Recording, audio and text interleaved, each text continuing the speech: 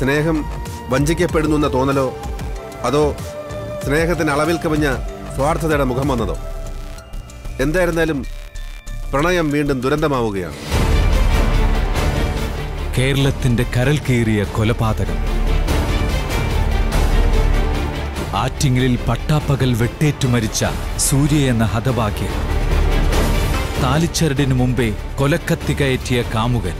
പ്രണയത്തിന്റെ വെളുത്ത പുഷ്പങ്ങളിൽ പകയുടെ ചുടുചോര തെറിപ്പിച്ച അരുംകൊല. ആറ്റിങ്ങൽ സൂര്യ വധക്കേസിലെ കണ്ടെത്തലുകളുമായി ശേഷം.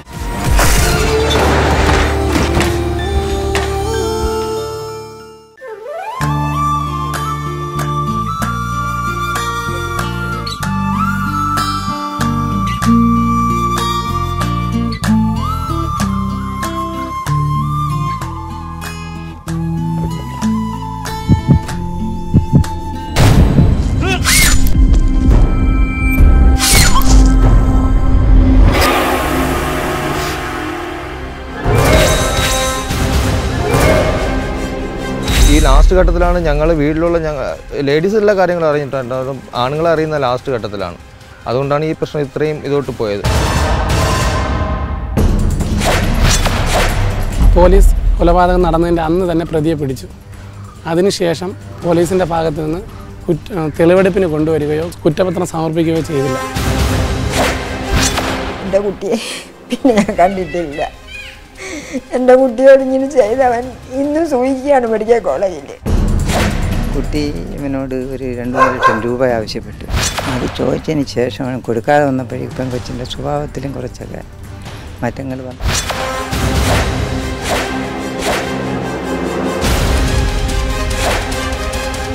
അവളില്ലാതെ അവന് ജീവിക്കാൻ പറ്റൂലെന്ന് പറഞ്ഞിട്ടുണ്ട്. അവളാണ് എൻ്റെ വീട്ടിൽ മുമ്പേ വന്ന മരുമോളെന്ന് ഞാൻ ആഗ്രഹിച്ചു പോയി.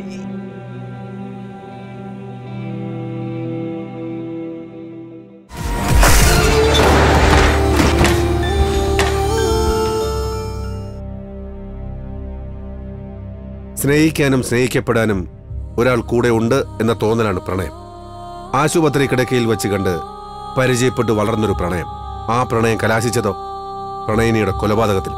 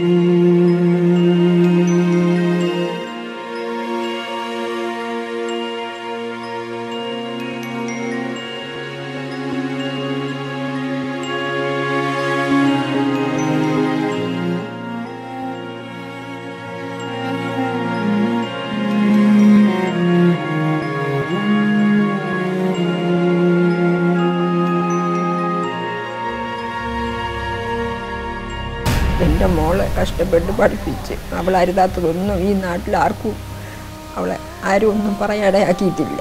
നാട്ടുകാരും അവളെ ഒന്നും പറയാൻ ഇതുവരെ അവളിടയാക്കിയിട്ടില്ല. അവളുടെ ഏക വരുമാനമായിരുന്നു എൻ്റെ പ്രതീക്ഷ.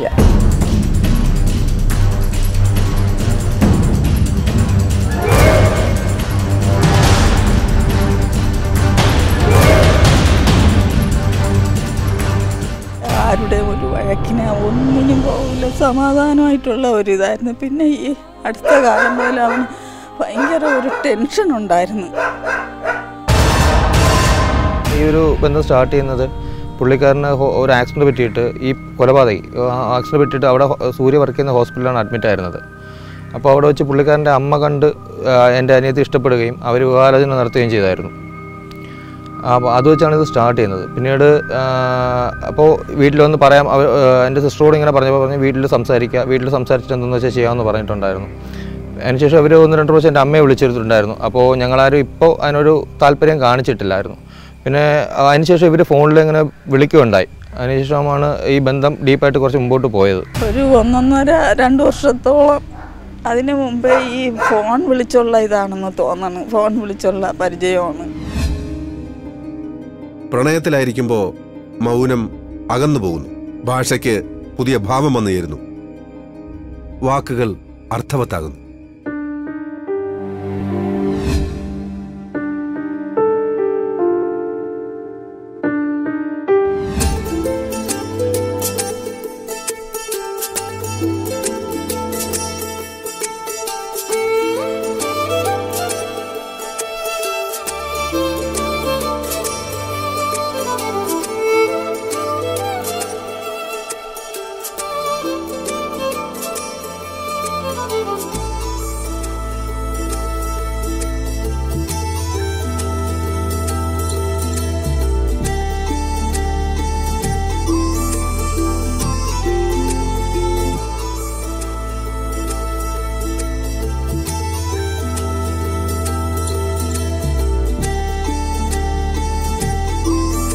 ഇത് ഹോസ്പിറ്റലിൽ വെച്ച് അവൻ ഡിസ്ചാർജ് ആയ സമയത്ത് അവൻ്റെ അമ്മയാണ് ആദ്യമായിട്ട് മോളുടെ ഈ വിവാഹാഭ്യർത്ഥന എടുക്കുന്നത്. അപ്പോഴെൻ്റെ മോളാവുന്നതും പറഞ്ഞു കഴിഞ്ഞു. ഞാൻ ഈ ബന്ധം തുടർന്ന് പോകാൻ ഇഷ്ടമല്ലമ്മ. എൻ്റെ വീട്ടിൽ സാമ്പത്തികമായി ഞങ്ങൾ ബുദ്ധിമുട്ടുള്ളവരാണ്. ഞങ്ങൾക്ക് ലോൺ, എനിക്ക് കടം, ഒരുപാട് ബാധ്യതകളുണ്ട് എൻ്റെ വീട്ടിൽ. എനിക്ക് എന്നെ പഠിപ്പിച്ച ലോൺ എടുത്തത് പോലും 2.5 ലക്ഷം രൂപയ്ക്കുള്ളിൽ ഇന്നും ലോൺ അടയ്ക്കാൻ കിടക്കുകയാണ്. പിന്നെ എനിക്ക് തുടർന്ന് പഠിക്കണമെന്ന് ആഗ്രഹമുണ്ട്. 2 വർഷം കൂടെ പഠിക്കുകയോ പുറത്ത് പോവുകയോ ചെയ്യണമെന്ന് ആഗ്രഹമുണ്ട് എന്നൊക്കെ പറഞ്ഞ് ഈ അമ്മയുടെ കഴിവതും എൻ്റെ മോൾ പറഞ്ഞു കഴിഞ്ഞ്. അപ്പോഴീ അമ്മ പറഞ്ഞ് മോളെ ആഗ്രഹത്തിന് നിന്നെ ലോണെല്ലാം അടച്ചു തീർക്കാം, നിന്നെ പഠിപ്പിക്കുകയും ചെയ്യാം, ഞാൻ വസ്തു വിറ്റ ഉടനെ നിന്നെ പഠിപ്പിക്കാം, ഞങ്ങൾക്ക് നിന്നെ മാത്രം മതി, നിൻ്റെ വീടും വസ്തുവെല്ലാം നിൻ്റെ സഹോദരന് കൊടുത്തോ എന്നൊക്കെ പറഞ്ഞു. ഇവിടെ വന്നിട്ട് വരുന്നു, ഇവനെ കാണാനായിട്ട് ഇവിടെ വരുമായിരുന്നു. അല്ലാതെ ഞാൻ അവളെ ആശുപത്രിയിൽ വെച്ച് കണ്ടിട്ടില്ല. ഇവിടെ വെച്ച് കണ്ട് അങ്ങനെ ഇങ്ങനെ വന്നപ്പോഴും ഞാൻ പറഞ്ഞു, എന്താണ് മോളെ നിങ്ങളിങ്ങനെ ഇടയ്ക്കിടയ്ക്ക് മോളൊരു പെൺകുട്ടിയാണ്, എന്തിങ്ങനെ കയറി വരണം? അപ്പം നമ്മൾ ഇഷ്ടമാണമ്മ എന്ന് പറഞ്ഞു. അമ്മ അന്ന് വിളിച്ചായിരുന്നു. അങ്ങനെ പറഞ്ഞ് അപ്പം ഞാൻ പറഞ്ഞു ഇങ്ങനെ മക്കൾ തമ്മിൽ ഇഷ്ടമാണെന്ന് പറയണം. അപ്പോൾ പറഞ്ഞ് അത് നമുക്കത് നടത്തി കൊടുക്കണം എന്ന് പറഞ്ഞ്. അപ്പോൾ അവിടുത്തെ ഇതെങ്ങനെ ഞാൻ പറഞ്ഞു, എൻ്റെ മൂത്ത മോൻ ഇരിക്കുകയാണ്, അവന് കല്യാണമല്ല, എന്നാലും കുഴപ്പമില്ല, ഇവൻ ഒരു പണിക്ക് പോയാൽ മതി, BSc വരെ പഠിച്ചിട്ടുണ്ട്, നമുക്ക് 100% ഇഷ്ടമാണെന്ന് പറഞ്ഞ്. പെണ്ണ് 2-3 തവണ വീട്ടിൽ വന്നു. അപ്പോൾ എൻ്റെ ഭാര്യ പറഞ്ഞു, നീ എന്നും ഇങ്ങനെ വരണത് ശരിയല്ല, പെൺകൊച്ചാണ്. അപ്പോഴാണ് ഈ കാര്യം ഞങ്ങൾ സ്നേഹമാണെന്നൊക്കെ പറയുന്നത്. അപ്പോൾ അവർ വീട്ടിൽ ആ പെണ്ണിൻ്റെ തള്ളിനായിട്ട് വിളിച്ചാലോചിച്ചപ്പം സംഗതി കല്യാണം നടത്താം ഒക്കെ, ഇവനൊരു പണി കിട്ടിക്കോട്ടെ, ഉടനെ കല്യാണം നടത്തി കൊടുക്കാമെന്ന് പറഞ്ഞു. ഞങ്ങൾ ഈ ബന്ധത്തെക്കുറിച്ച് എനിക്ക് നേരത്തെ അറിയില്ലായിരുന്നു. ഒരു ദിവസം ആ പയ്യൻ കൂടെ വന്നു. ഞാൻ പറഞ്ഞു, ഇവിടെ വന്നിട്ട് നിൻ്റെ അച്ഛനെയും അമ്മയും എങ്ങനെ ഉണ്ടെങ്കിൽ പറഞ്ഞു വിട്ട് നീ ഇവിടെ നിന്ന് ഇറങ്ങി പോകാൻ പറഞ്ഞു. ഈ പയ്യൻ എൻ്റെ അമ്മയെ വിളിച്ചിട്ടുണ്ടായിരുന്നു, മോളെ കെട്ടിച്ചു തരണം. അപ്പോൾ പുള്ളി ഈ പയ്യൻ്റെ അമ്മയും വിളിച്ചിട്ട് വിവാഹാലോചനയൊക്കെ നടത്തുകയും ചെയ്തായിരുന്നു. അപ്പോൾ പുള്ളിക്കാരെ കുറിച്ച് ഇറക്കിയപ്പോഴത്തേക്ക് അത്ര നല്ല ക്യാരക്ടറെല്ലാം തോന്നി. അതിനുശേഷം ഞങ്ങൾക്ക് ഈ ബന്ധം മുമ്പോട്ട് കൊണ്ടുപോകണമെന്ന് തോന്നിയിട്ടില്ലായിരുന്നു. അങ്ങനെ ഈ പയ്യൻ സ്ഥിരം ഹോസ്പിറ്റലിൽ പോയി നിൽക്കുകയും ഇവിടെ പോകുന്ന സ്ഥലങ്ങളിലെല്ലാം പോയി നിൽക്കുകയും ചെയ്യുമായിട്ടാണ് അറിഞ്ഞിരുന്നത്. ഈ ലാസ്റ്റ് ഘട്ടത്തിലാണ് ഞങ്ങൾ വീട്ടിലുള്ള ലേഡീസ് എല്ലാ കാര്യങ്ങളും അറിഞ്ഞിട്ടുണ്ട്, അതും ആണുങ്ങളെ അറിയുന്ന ലാസ്റ്റ് ഘട്ടത്തിലാണ്. അതുകൊണ്ടാണ് ഈ പ്രശ്നം ഇത്രയും ഇതോട്ട് പോയത്. ഈ ബന്ധം തുടങ്ങിയിട്ട് 6 മാസത്തിന് മുകളിലായി. പക്ഷേ 6 മാസത്തോളമായി എനിക്കറിയാഞ്ഞിട്ട് ഈ പയ്യനെ എനിക്ക് വ്യക്തമായിട്ട് അറിയാം. എന്നോട് ഈ സൂര്യയെക്കുറിച്ച് ചോദിച്ചിട്ടുണ്ട്, സൂര്യ സ്വഭാവം എങ്ങനെയാണെന്ന് ചോദിച്ചിട്ടുണ്ട്. സൂര്യ നല്ല ക്യാരക്ടറാണ് ഞങ്ങൾ പറഞ്ഞത്. അതിനുശേഷം അവർ നല്ല ബന്ധത്തിലായിരുന്നു എന്നാണ് എൻ്റെ വിശ്വാസം. ഈ കൊലപാതകത്തിന് ഒരാഴ്ച മുമ്പ് ഞാൻ അവനെ വയ്യറ്റ് ജംഗ്ഷനിൽ വെച്ച് കണ്ടിട്ടുണ്ട്. അന്ന് വന്ന സുഖം തന്നെ ചോദിച്ചിട്ട് പോയ പയ്യനാണ്. അന്നൊന്നും ഈ കൊലപാതകം എൻ്റെ മനസ്സിൽ ചിന്ത പോലും ഇല്ലായിരുന്നു.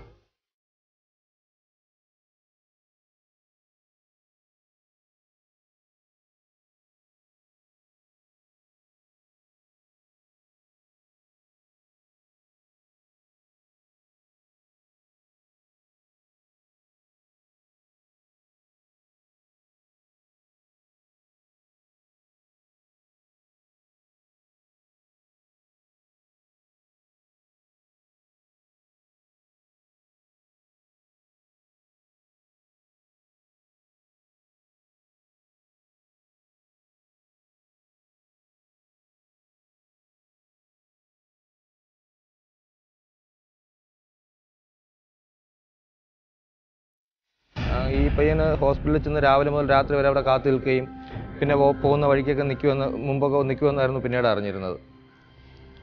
ഈ സംഭവം നടക്കുന്നതിന് ഒരു 3 ദിവസം മുമ്പ് ഈ പയ്യൻ ഇവിടെ വീട്ടിൽ വന്നിട്ടുണ്ടായിരുന്നു. വീട്ടിൽ വന്നിട്ട് അന്ന് ഞങ്ങളാരും ഇല്ലായിരുന്നു. അമ്മയുണ്ടായിരുന്നു, അമ്മയില്ലായിരുന്നു, അമ്മ ജോലി സ്ഥലത്തായിരുന്നു. എൻ്റെ സിസ്റ്ററും ഉണ്ടായിരുന്നു, എൻ്റെ വൈഫും ഉണ്ടായിരുന്നു, അച്ഛനും ഉണ്ടായിരുന്നു. അപ്പോൾ ഇവിടെ വന്നിട്ട് പറഞ്ഞു അവൻ ഇങ്ങനെ ശല്യത്തിനൊന്നും വരത്തില്ല, തിരിച്ച് ജോലിക്ക് ഡൽഹിയിലോട്ട് എവിടെ പോവുകയാണ്, നിങ്ങളാരെയും ബുദ്ധിമുട്ടിക്കത്തില്ല, അങ്ങനെ പറഞ്ഞിട്ട് ഇവിടെ നിന്ന് പോയെന്ന് പറയുന്നു.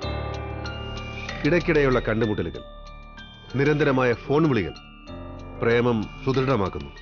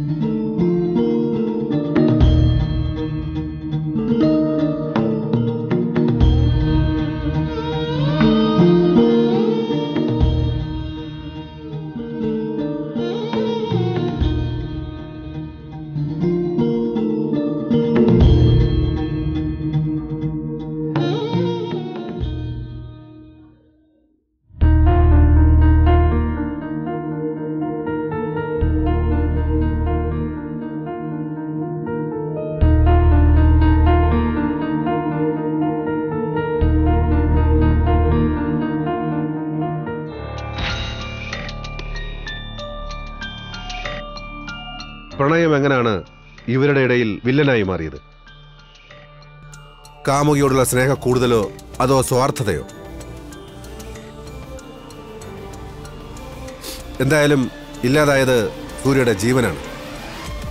സൂര്യയുടെ കുടുംബത്തിനുണ്ടായിരുന്ന ഏക വരുമാന മാർഗമാണ്.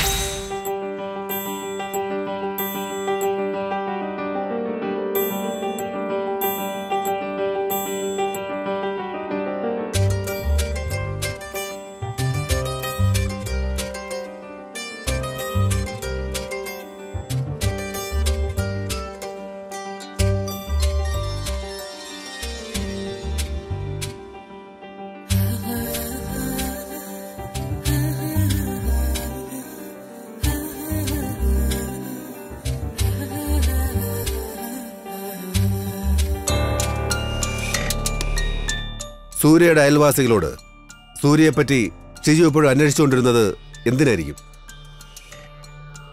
സൂര്യയോടുള്ള സ്നേഹ കൂടുതലോ അതോ സംശയമോ?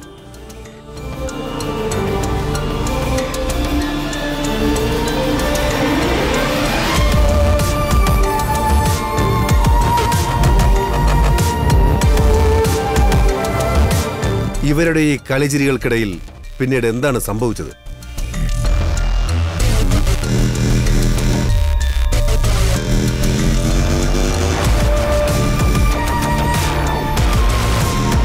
അവൾക്ക് ഇഷ്ടമല്ല എന്ന് പറയുന്നു, അവൾക്ക് വേറെ എന്തൊക്കെയോ ഉണ്ടെന്ന് പറയണമ്മ എന്നും പറഞ്ഞുകൊണ്ട് ഓരോ ദിവസം ഭയങ്കര കരച്ചിലായിരുന്നു. അപ്പം ഞാൻ പറഞ്ഞു അതൊക്കെ നിൻ്റെ തോന്നലായിരിക്കും, അവളൊക്കെ എല്ലാവരുമായിട്ടും ഇടപെടണം എന്ന് വെച്ചാൽ അവളൊരു നഴ്സല്ലേ, എല്ലാവരുമായിട്ടും ഇടപെട്ടല്ലേ പറ്റുള്ളൂ, അതിൻ്റെ ഇതങ്ങനെയല്ലേ. അതൊക്കെ പിന്നെ എന്താണെന്നുള്ളത് എനിക്ക് അറിഞ്ഞൂടെ, ദൈവത്തിനെ അറിയാവുള്ളൂ എന്തിനെൻ്റെ മോൻ ഇങ്ങനെ ചെയ്തെന്നുള്ളത്. കുട്ടി ഇവനോട് ഒരു 2 ലക്ഷം രൂപ ആവശ്യപ്പെട്ടു, 3 ലക്ഷം രൂപ ആവശ്യപ്പെട്ടപ്പം താൽക്കാലികമായിട്ട് എൻ്റെ കയ്യിലില്ല, ഞാൻ വീട്ടിൽ അയച്ചു വെച്ചിട്ട് വല്ല വസ്തു എല്ലാം കൊടുക്കുമ്പോൾ പൈസ തരാം അങ്ങനെയൊക്കെ. അത് ചോദിച്ചതിന് ശേഷം കൊടുക്കാതെ വന്നപ്പോഴും ഇപ്പം കൊച്ചിൻ്റെ സ്വഭാവത്തിലും കുറച്ചൊക്കെ മാറ്റങ്ങൾ വന്നെന്ന് അവൻ കൂടെ ഇവിടെ ഇരുന്ന് പറയും. അപ്പം അത് പൈസ ഇപ്പോഴും കയ്യിലില്ല എന്നും പറഞ്ഞെന്നുള്ളേ ഉള്ളൂ. അവന് ഭയങ്കര പ്രയാസം, ഒരു ടെൻഷൻ പോലെ ഭയങ്കര ഒരു വിഷമമായിരുന്നു. കുറേ നേരം കുനിഞ്ഞിരുന്ന് അവൻ ശരിക്കും കരയുമായിരുന്നു, പെണ്ണുങ്ങൾ കരയണ പോലെ അവൻ കരയുമായിരുന്നു. അപ്പോഴൊക്കെ ഞാൻ ചോദിക്കും, മോനെ എന്ത് പറ്റി, നിനക്ക് എന്ത് പറ്റിയെന്ന് ഞാൻ ചോദിക്കുമായിരുന്നു. ജീവിക്കണ്ടമ്മ എന്ന് പറഞ്ഞിട്ടുണ്ട് എൻ്റെ കൂടെ. അവളില്ലാതെ അവന് ജീവിക്കാൻ പറ്റൂലെന്ന് പറഞ്ഞിട്ടുണ്ട്. പെൺകുട്ടി മരിച്ചു പോയില്ലേ, അപ്പം പെൺകുട്ടിയെ തെറ്റ് ഒരിക്കലും നമുക്ക് ഇനി പറയാൻ പറ്റില്ല. അപ്പോൾ ചിലപ്പോൾ അതിൻ്റെ ബുദ്ധിമുട്ട് കൊണ്ട് കടമായതിനെ കൊണ്ട് പൈസ ചോദിച്ചെന്നിരിക്കാം, പക്ഷേ കയ്യിലില്ലാതെ എന്തിരിക്കും കൊടുക്കാൻ പറ്റില്ലല്ലോ. അങ്ങനെ എന്തെങ്കിലും വസ്തു എല്ലാവിറ്റാണ് വിൽക്കുന്ന സമയത്ത് കൊടുക്കാമെന്നും പറഞ്ഞിരുന്നു. അത് അതിന് ശേഷമാണ് കുട്ടിക്ക് ചെറിയ സ്വഭാവത്തിന് വ്യത്യാസം വന്നതും. കല്യാണം അവസാനം ഇവൻ്റെ മനസ്സിൽ തോന്നി എന്നെ കല്യാണം കഴിക്കില്ല, എന്നെ ചതിക്കും എന്നുള്ള ഒരു മനസ്സിൽ കൂടെ തോന്നലുണ്ടായവന്. അവനത് ചിലപ്പോൾ ഇവിടെ പറയുകയും ചെയ്യും. സ്നേഹവും ആത്മാർത്ഥതയും നിഷ്കളങ്കതയും കൂടുന്നിടത്താണോ വഴക്കുകളും കൂടുന്നത്? ഒരു ചെറു പുഞ്ചിരിയിൽ നിന്ന് തുടങ്ങിയ പ്രണയം അത് വളർന്ന് തമ്മിൽ പിരിയാൻ പറ്റില്ല എന്നതുവരെ എത്തുന്നു. അവിടെ നിന്നും അവർ രണ്ടായി പിരിയുകയാണ് എന്ന തോന്നൽ കൊണ്ടാണോ അവൻ അങ്ങനെ ചെയ്തത്?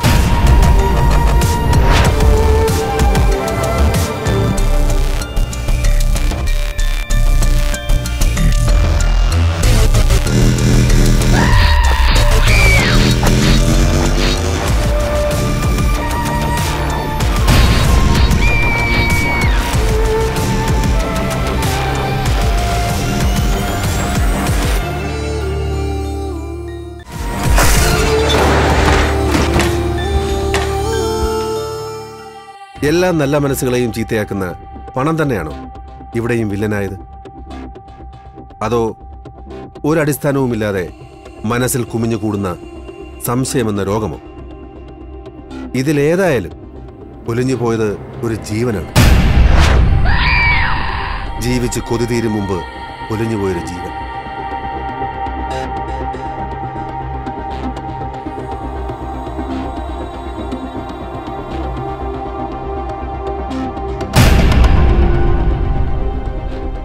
ഈ സംഭവം നടന്നതിന് ശേഷം ഇവൻ്റെ ഡയറിയിൽ നിന്ന് പോലീസിന് മനസ്സിലാക്കാൻ കഴിഞ്ഞെന്ന് ഇവൻ കുറേ നാളുകൊണ്ട് ഇതിന് വേണ്ടി ട്രൈ ചെയ്തുകൊണ്ടിരിക്കുന്നു, ഈ അറ്റംപ്റ്റിന് വേണ്ടി ട്രൈ ചെയ്തുകൊണ്ടിരിക്കുകയായിരുന്നു. ഒരു ദിവസം ഫുള്ള് ഹോസ്പിറ്റലിൽ തന്നെ ഉണ്ടായിരുന്നു. അവൻ്റെ ഡയറിയിൽ അവൻ തന്നെ എഴുതിയിട്ടുണ്ടായിരുന്നു.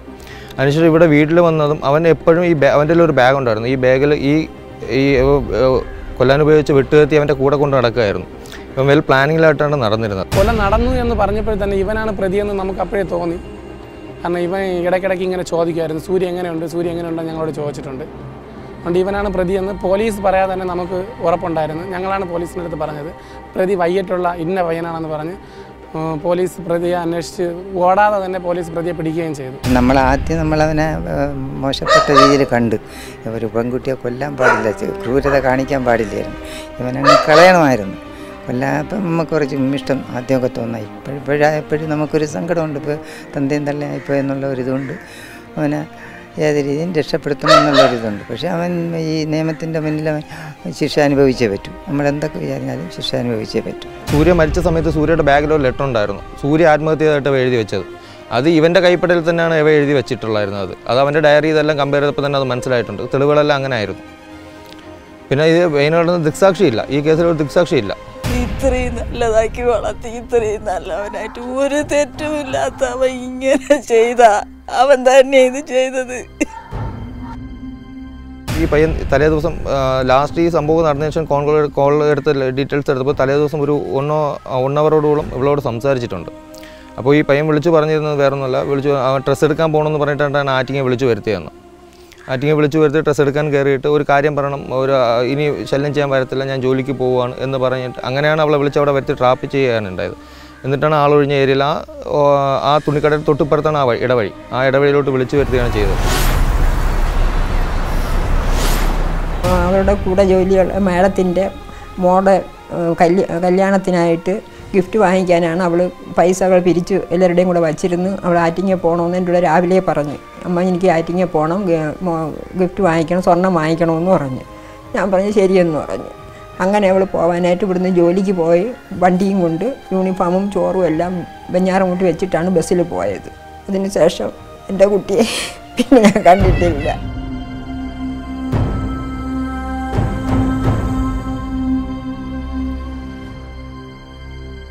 ഈ കൊലപാതകം നടത്തിയിട്ട് ഇവൻ ആറ്റിങ്ങിൽ നിന്ന് കൊല്ലത്ത് പോയി. കൊല്ലത്തൊരു ലോഡ്ജിൽ ചെന്ന് റൂം എടുത്തു, വെയിൻ കെട്ടിയത് കുറച്ച് ഗുളിക കഴിച്ചു, ആത്മഹത്യ ശ്രമിക്കുകയാണ് ചെയ്തത്. ഇവനെ അന്ന് തന്നെ അറസ്റ്റ് ചെയ്യുകയും മെഡിക്കൽ കോളേജ് ഹോസ്പിറ്റലിൽ കൊണ്ടുവരികയും ചെയ്തു. എൻ്റെ കുട്ടിയോട് ഇങ്ങനെ ചെയ്തവൻ ഇന്ന് സൂചിക്കുകയാണ് മെഡിക്കൽ കോളേജിൽ. സ്വയം അവന് തോന്നിയിട്ടുണ്ടാകും അവളെയും കൊന്ന് ഞാനും ആത്മഹത്യ ചെയ്യാൻ ശ്രമിച്ച് ഒരു 15 മിനിറ്റ് കഴിഞ്ഞെങ്കിൽ അവൻ തീർന്നു പോയാൽ. പോലീസ് അത്രയും ആത്മാർത്ഥതയോടുകൂടി പെരുമാറിയതിനെ കൊണ്ട് അവൻ ജീവൻ കിട്ടി. ജീവൻ കിട്ടിയതിന് ശേഷം ആശുപത്രിയിൽ ഒരുപാട് നാൾ ആശുപത്രി കിടന്നു. സൂര്യ വധക്കേസ് അന്വേഷണം ആരംഭിച്ച CI അനിൽകുമാർ ട്രാൻസ്ഫർ ആയതോ ട്രാൻസ്ഫർ ആക്കിയതോ? പുള്ളിക്കാരൻ നല്ല രീതിക്കാണ് ഈ കേസ് അന്വേഷിച്ചിട്ട് പ്രതാപ് സാറായിരുന്നു അന്ന്. പ്രതാപ് സാറുണ്ടായിരുന്നു, അനിൽകുമാർ സാറുണ്ടായിരുന്നു. പുള്ളിക്കാരൻ ഇടയ്ക്ക് വെച്ച് ട്രാൻസ്ഫറായി. അപ്പോഴത്തേക്കും പുള്ളിക്കാരൻ FIR ഏകദേശം കംപ്ലീറ്റ് ചെയ്തിരുന്നു. FIR കംപ്ലീറ്റ് ചെയ്തിട്ടാണ് പുള്ളിക്കാരനെ ട്രാൻസ്ഫർ ആയതിനു ശേഷം പിന്നീട് വന്ന CI പുള്ളിക്കാരൻ എനിക്ക് തോന്നുന്നു വേറെ ഗൗരവമായിട്ട് ഈ കേസിനെ കുറിച്ച് ഒന്നും എടുത്തിട്ടില്ലായിരുന്നു. അതിനുശേഷം ഇപ്പോൾ ഈ കഴിഞ്ഞ മന്ത് 22-നാണ് പുതിയ CI ചാർജ് എടുത്തത്, സുനിൽകുമാർ സാർ. പുള്ളിക്കാരൻ വന്നിട്ടാണ് ഈ കേസ് റീഓപ്പൺ ചെയ്തത്. ഈ കേസ് ഇപ്പോൾ റീഓപ്പൺ ചെയ്തതിന് ശേഷമാണ് ഞങ്ങൾ പിന്നെ വക്കീൽ മുഖാന്തരം കാര്യങ്ങൾ നീക്കി മന്ത്രിയെ പോയി കണ്ട് എല്ലാവർക്കും നിവേദനങ്ങൾ കൊടുത്തു. പിന്നെ ആക്ഷൻ കൗൺസിൽ കൂടി. പാർട്ടിക്കാരുടെ ബേസിൽ നിന്ന് ഞങ്ങൾ ആരെ സ്വാധീനിക്കാനോ ഒന്നിനും ശ്രമിച്ചിട്ടുമില്ല. ഞങ്ങളാരും അവരെ മുമ്പായിട്ട് ആവശ്യത്തിന് പോയിട്ടുമില്ല. ഒരു ആക്ഷൻ കൗൺസിൽ ഉണ്ടാക്കേണ്ട കാരണം പോലീസ് കൊലപാതകം നടന്നതിൻ്റെ അന്ന് തന്നെ പ്രതിയെ പിടിച്ചു.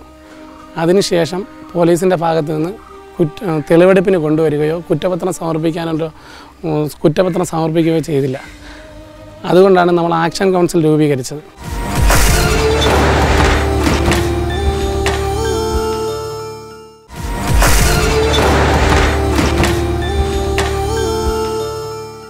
പ്രതിയെ കിട്ടിയിട്ടും എന്തുകൊണ്ട് പോലീസ് കുറ്റപത്രം സമർപ്പിക്കുകയോ തെളിവെടുക്കാൻ കൊണ്ടുപോവുകയോ ചെയ്തില്ല?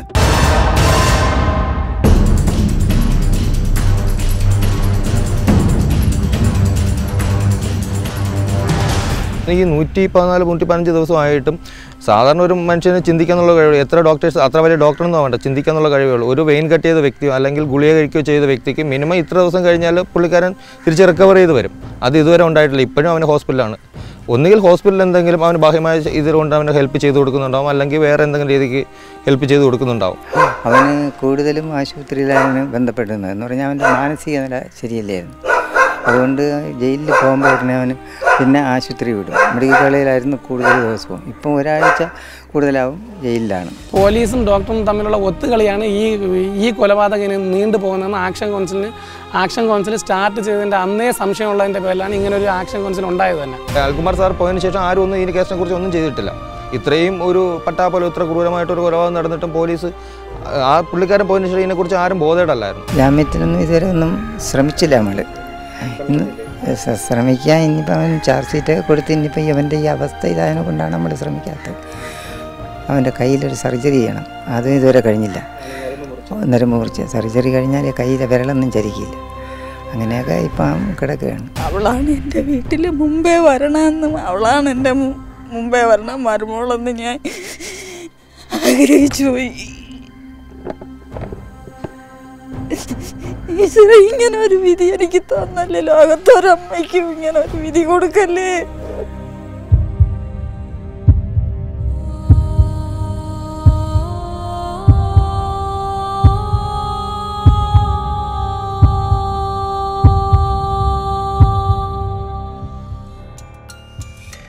പ്രണയം ചില സമയത്ത് ഒന്ന് തിരിഞ്ഞു നോക്കാതെ, ഒരു യാത്ര പോലും പറയാതെ പടിയിറങ്ങിപ്പോകും. താൻ ഒരുപാട് ഇഷ്ടപ്പെട്ട് മനസ്സിൽ കൊണ്ടു നടന്ന തൻ്റെ സ്വപ്നം അത് നഷ്ടപ്പെടുത്തിയതിലുള്ള ദുഃഖം കൊണ്ടോ അതോ അവളില്ലാത്ത ഈ ലോകത്ത് താനും വേണ്ട എന്ന തീരുമാനമോ ആയിരിക്കണം അവനും സ്വയം ഇല്ലാതാവാൻ ശ്രമിച്ചത്.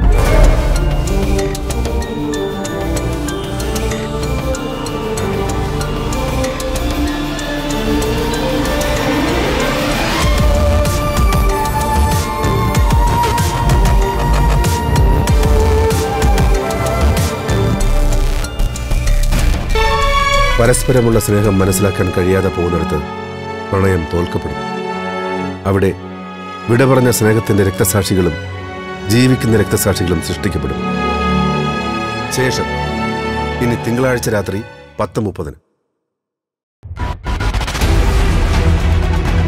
ഒരു കാണാതാകൽ. അത് കൊലപാതകമാണെന്ന് തെളിയിക്കപ്പെടും. ചെങ്ങന്നൂരിൽ മകൻ മൃഗീയമായി കൊലപ്പെടുത്തിയ ജോയ് ജോൺ. കൊലപാതകം മറച്ചുവെച്ച രീതിയോ മൃഗീയം എന്നതിനപ്പുറം കൊല ചെയ്യപ്പെട്ടത് ചെങ്ങന്നൂർ വാഴാർമംഗലം ഉഴത്തിൽ ജോയ് വി ജോൺ. കൊലയാളി സ്വന്തം മകൻ ഷെറിൻ. മനുഷ്യ മനസ്സാക്ഷി കോടതികൾ വധശിക്ഷയ്ക്ക് വിധിച്ച മകൻ ഷെറിൻ ജോൺ. രക്തബന്ധങ്ങൾക്ക് പോലും കണ്ണിൽ ചോരയില്ലാത്ത കാലം. ജന്മം നൽകിയ പിതാവിന്റെ പ്രാണനെടുത്ത പൈശാചിക സംഭവങ്ങളുടെ പ്രാണൻ തുടിക്കുന്ന സത്യാന്വേഷണവുമായി ശേഷം കരിക്കിനേത് സിൽക്ക് ഗാലറിയ ശേഷം തിങ്കളാഴ്ച രാത്രി 10:30 ഫ്ലവേഴ്സിൽ HD ദൃശ്യമികവോടെ.